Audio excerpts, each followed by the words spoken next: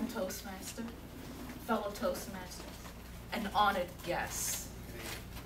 You met my friend here. Actually, he's in the family. Greg invited me one day to go to church where he is the minister of music. And so I drove to Metropolitan Community Church in Laurel, Maryland. Now, you may not know, but Metropolitan Community Church bases its teachings on Christianity. Its philosophy is that it will tear down the walls while building up hope. It serves minorities, especially lesbians, gays, transsexuals, and bisexual people. Transgender and bisexual people. Now, I know what you're saying. You're out there saying what the Bible says or God said. Well, you see, I can't get into that. Someone told me some time ago, there is so much bad in the best of us. And there is so much good in the worst of us. And it doesn't pay for any of us to judge the rest of us. God knows what's here. And I'm going to leave judging in his hands. Because you see, I can't put you into heaven just like I can't pull you out of hell. I'm going to stay in my lane and let him take care of that. I just know to treat others as I would want to be treated. I sat there during the service and I looked around. I saw gay couples, male and female. Gay individuals, male and female. There was a heterosexual couple, and they were there because they could no longer attend their home church who had rejected their gay son. The minister looked as if he had came out of the Old Testament with a linen robe down to the floor, open sandals. And he spoke so softly that I had to sit and lean into what he was saying. About 10 minutes into the service, an individual walked in. He was a big, burly man, about 6'2", 270 pounds. But what stood out is that he wore a woman's brown wig. He carried a black pocketbook, and he wore a beaded bracelet on his arm.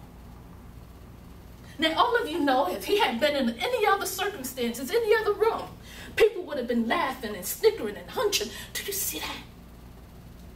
But here, no one batted an eye.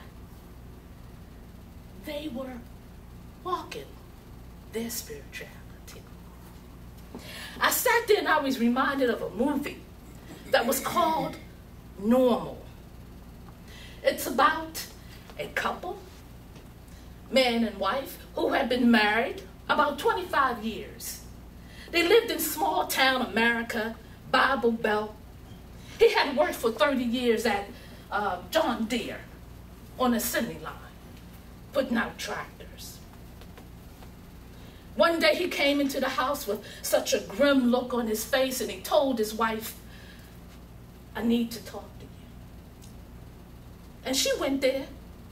"Are you having an affair?" He said, "No. All my life, I felt like this.